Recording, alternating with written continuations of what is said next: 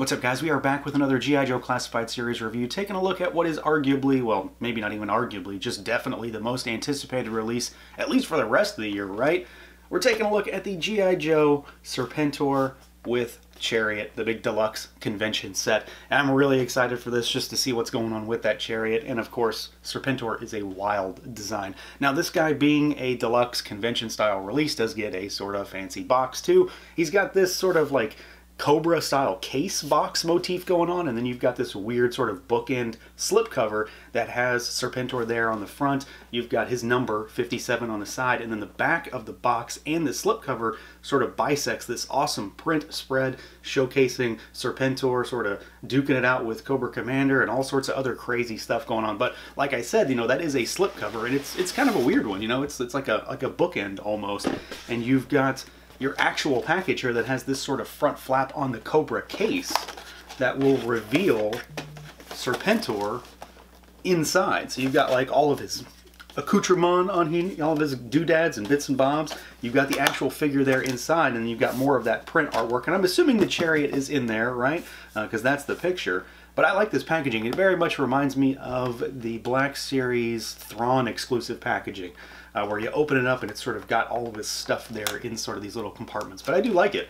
It's pretty cool, and it looks like you can put most of it back if you want to, although I'm assuming the Chariot's going to need some assembly. But let's get to it. Let's pull him out and take a look. And here we go, out of the package, our classified Serpentor figure. This guy is, well, he's something. He's definitely a little bit different than the norm. Obviously, he comes with a Chariot, and we're going to get to that. But the figure on his own is definitely not your average classified figure. It's got that same build and articulation scheme, but he's huge. Like he's definitely going to need some size comparisons just to demonstrate how big he is. He's all around beefier, if that makes any sense, which is kind of surprising, but also pretty cool. So let's see what he can do, see how he moves around. He is very interestingly put together at the head, because how he is right now, the head is completely locked down, cannot move. And that is because the snake cowl that he has, it pegs into the top of his head, but it also pegs into the back. So it can't go anywhere. What you can do is you can pop that peg out of the back, and then he does have some range. Of course, you know, it's gonna do some weird stuff, and there are other parts that we're gonna talk about that will allow him to move more freely.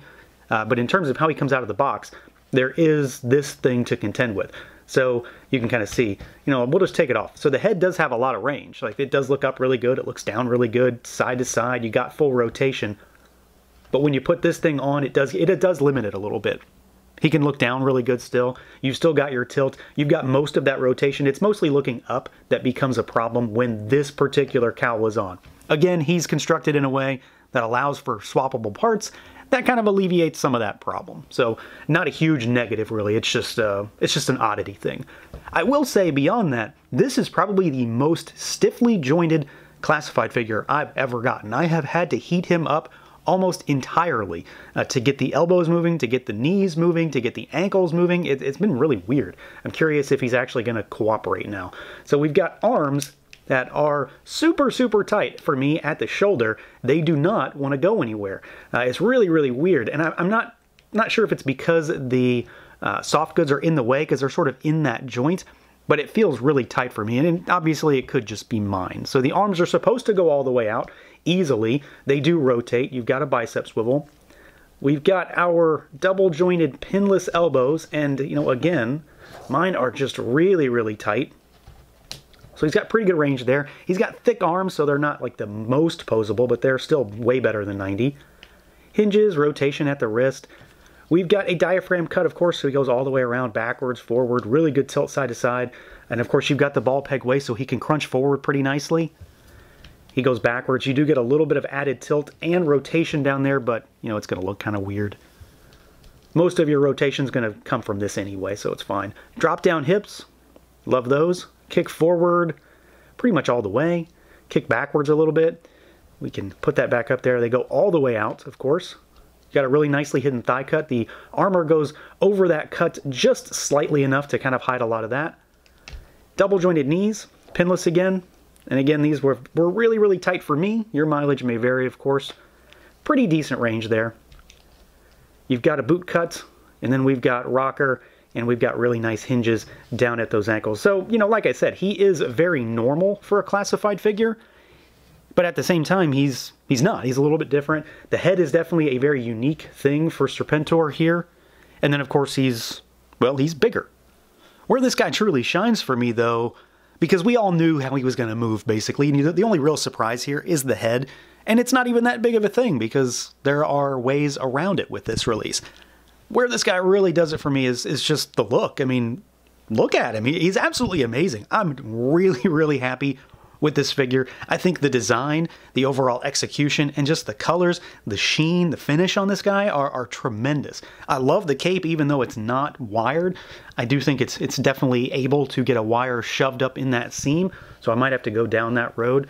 But, I mean, just taking it face value right out of the box, I think he looks pretty snazzy. The golds are a nice, you know, different style of gold. So you've got a really, really shiny one for the face guard, for the torso, and then you've got a different gold that still has a nice little bit of a luster to it, and then that sort of, you know, viper green almost here on him. That does look really nice, and they kind of clash, but they also go together. Of course, everything is absolutely covered in tons of detail. Everything is scaly or just very reptilian in many ways. You know, even like things like the feet and the shin guards and the knee pads, while they aren't necessarily covered in scales, they definitely have some sort of a reptilian theme going. You've got a snake belt, and that is a happy snake belt buckle right there. He is excited to be there.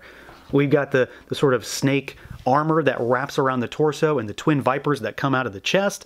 I think it's just a really cool design, and it works really well, you know, in the confines of the fact that, you know, the main bad guy organization in G.I. Joe is, of course, called Cobra, so let's not, you know, go crazy with our villains and just get nuts with snake stuff. You know, obviously that's going to happen, and I think he looks pretty wild. The only thing I don't really like right out of the box is this hole in his wrist really bothers me. I feel like there should have been something there to cover that, especially because, you know, there is a piece that will go in there that we'll talk about later, but that's kind of unsightly. I'll probably have that accessory always on him just to cover it, but I'd like the option otherwise. There is a lot to talk about with the cape here, because it's got an interesting design, because it's obviously not just a cape, you know, it sort of sits around him, so it's kind of like a robe slash cape. It's not wired again, but it definitely has the ability to, because they've got that seam just big enough where you could shove a wire up in there. It's scaled, so of course it kind of continues that reptilian theme, that snake theme, so it looks like snake skin almost. I'm pretty happy with that. I like the color. I do recall the solicitation pictures kind of making this seem like it was a little bit metallic. And I don't know if that was just, you know, lighting or something, or maybe I'm just misremembering, but it's definitely not. But I think it matches his armor pretty well too. So all of those colors are fairly consistent. The green on his body is very close to the green on the cape, so I'm pretty happy with that. And then we've got our head sculpt up here, which I think it's tremendous. There's a nice expression, but also a good kind of stoic nature about him. Like, he's not super you know, expressive with his face, but he's also not just neutral either. So they kind of rode that line pretty well. He's got a little bit of a scowl going. There is some tremendous face printing up here, and of course, just like any other, if you get way too close, it's probably not going to look great. But from where I'm sitting right now, it's really nice. The lips look good, the eyes look good. There's subtle shading on his cheekbones. And then just this cowl piece that wraps around him. You know, you've got that super metallic gold for like the face guard and the chin guard with the fangs coming up to his lips, and then you've got your kind of cobra cowl over top of it, which is a different shade of gold, but also has some of that same gold piping around the mouth, just to kind of tie it all together and make it look a little bit more seamless. It does, of course, you know, like I said, it does impede articulation a little bit, but there is a way around it, and I think he looks pretty tremendous. So granted, he is a very, you know, ostentatious and very different kind of figure, but he's gonna look really, really menacing and very regal, and certainly very, you know, like big boss kind of figure when he's standing with all your Joe baddies, with your Cobra guys, you know, all that stuff. He's gonna look like he belongs at the top of the ranks. Now, as far as size comparisons go, you know, I've mentioned that Serpentor is really big, and yeah, he's a really big figure, especially compared to well, normal classified series figures. So here is the Supreme Cobra Commander, and you can see that, I mean, Serpentor is beefier, and by all accounts about a whole head taller than Cobra Commander. And of course, most figures in this line are roughly this size. So, you know, here's a different one. Let's pull Cobra Commander aside, and here he is with, you know, Pimp Daddy Destro. You've got another figure here that is basically, you know, a head shorter than Serpentor is. So he has a lot of bulk. He has a lot of height. And then, you know, here he is with a Super 7 figure. Of course, the Turtles are on the smaller side of that spectrum, but they're beefy and bulky, and you can see how he stacks up with something that's a little bit different. Let's pull him aside. Here he is with a Marvel Legends figure. Here he is with the modular Iron Man. He's, again, about a head taller. So he is a very all-around larger figure compared to most Hasbro stuff. And then let's do one more. And here he is. This is probably a really telling one, with a Mythic Legions figure. So, of course, not 112.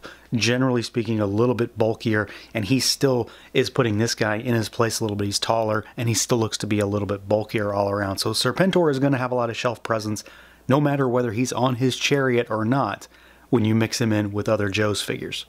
Now, as far as accessories goes, Serpentor comes with, well, he comes with a lot. Like, really, he comes with a lot. And I know this is a convention-y style exclusive, so he should come with a lot. But they definitely deliver in the quantity aspect of it. And there's a lot of cool stuff here, too.